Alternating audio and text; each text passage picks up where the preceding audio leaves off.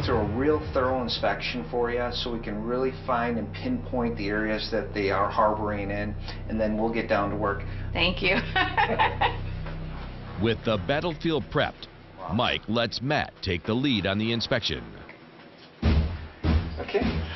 Alrighty. So, show me, what are you looking for? This is kind of difficult because it's all one piece.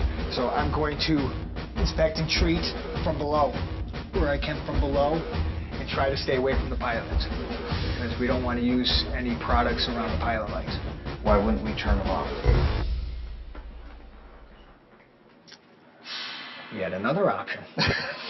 Typically, I find them around the hinges, but Matt's hoping to impress the new boss with his pest control prowess. But there's a problem.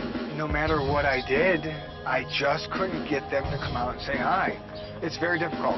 I'm a little stumped. Have you found anything in there? Actually looks pretty good. Matt strikes out. So Mike turns the table on his new recruit and shows him what it takes to be a Verminator. You went through and you did a real nice inspection inside, but you missed one of the key points of this whole unit here. It comes right off. Let's take it off. So you got your roaches all through here. Look at all these nymphs. Look at them all. You got a nice little colony all through here.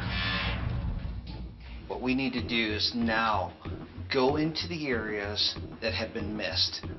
We have to get to the eggs, and the only way we're getting to eggs is where they live, cracks and crevices. I don't want him to get frustrated, but I want him to start digging. You just can't accept things for what they are.